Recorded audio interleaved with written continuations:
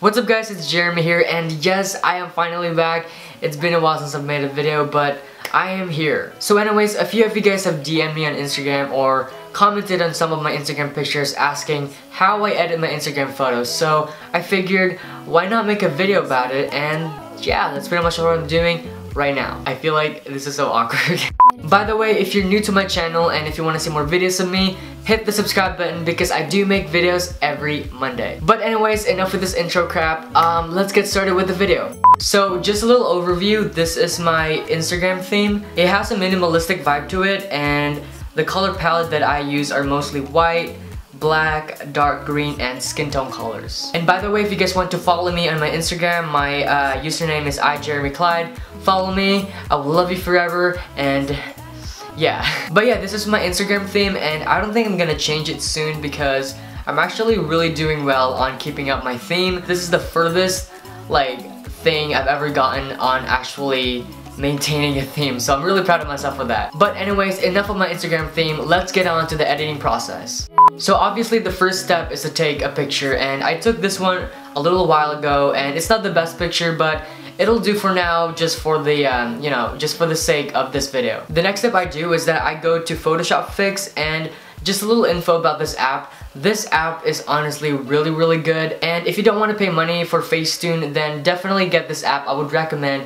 It's free and it's very easy to use, and it's a really good alternative. Alright, so I'm just gonna go ahead and import the picture that I took earlier. So basically the main things that I do in Photoshop Fix is to mainly just remove all the blemishes or remove unwanted things like dust or random objects. So yeah, and on this picture I can't really find anything to remove, but let's just say I want to remove this mouse cursor right here. So what I would do is I would click the healing tool, change the size, and I would just zoom in and hover over the mouse cursor, and there you go, it's gone. This is really good if you want to just clean up all the mess that are in the picture that you don't want. So go ahead and do that if you want to clean it.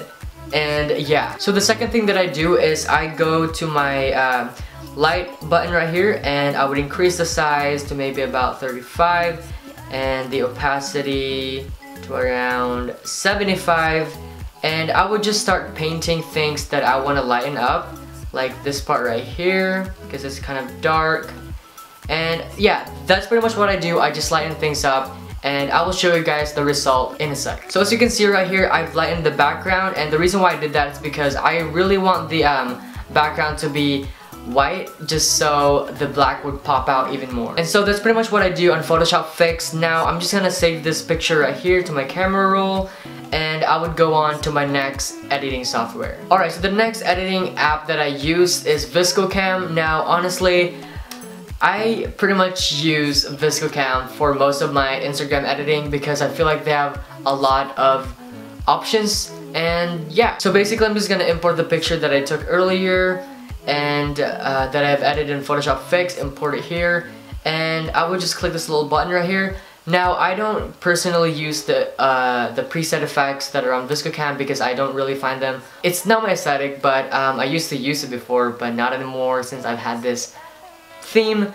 But I would just go on here, and I would always lighten up the exposure a bit, so to maybe a 1, and for the contrast I would also increase it just to darken all the blacks, like that. And I would also lower the saturation because I feel like it gives more of a calming effect. It's not too bright, it's not too saturated, and I like it that way, if that makes any sense. I honestly feel like I'm just rumbling, and I don't even know what I'm talking about, and I don't even know if you guys could understand what I'm talking, so I'm just really hoping that this video is understandable. But anyways, I just lowered my saturation to maybe about a 2, and I think that's pretty much it. That's pretty much what I do on VSCOCAM, not too much, but if I do want to add more things, I usually add more fade. I put fade to a number 2, but for this picture I won't do that because it doesn't really suit it, and so I'll just leave it to 0. And sometimes if my skin on the original picture is too saturated, I would go to skin tone, and I would increase it to the right to make it more less saturated and not too saturated. I'm just gonna stop. But yeah guys, that is pretty much what I do. I'm just gonna save this picture, and as you can see right here, it matches my theme and it's all good.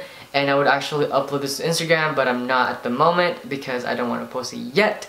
But yeah, that's pretty much it for this video guys. I hope you guys like it. If you guys find this helpful, please give this video a big thumbs up. And if you want to see more videos like this, comment down below, like this video, and let me know if you guys want me to see more videos like this, because it will really help me out a lot. Don't forget to follow me on my social medias. Links are down below, or I can just put them on the screen at the outro part. So yeah, but other than that, I will see you guys next Monday.